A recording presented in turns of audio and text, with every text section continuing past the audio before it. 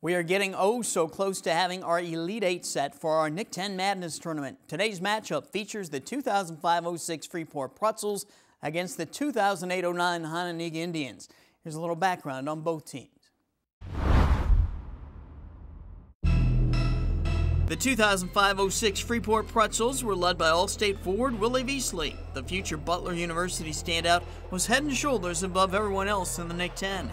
He averaged 23.6 points and 11 rebounds per game.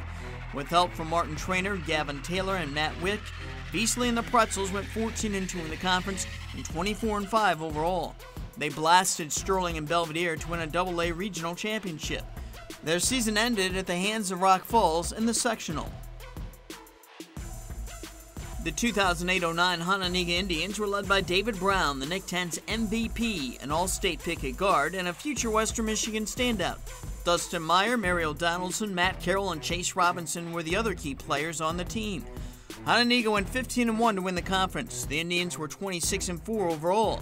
They were upset, though, in the regional tournament by an Auburn team that had finished 3 games behind them in the conference standings. You can vote now for the team you think would win this matchup. Vote by going to the sports page of MyStateline.com. You'll see it in the right-hand column, and I'll announce the winning team tomorrow.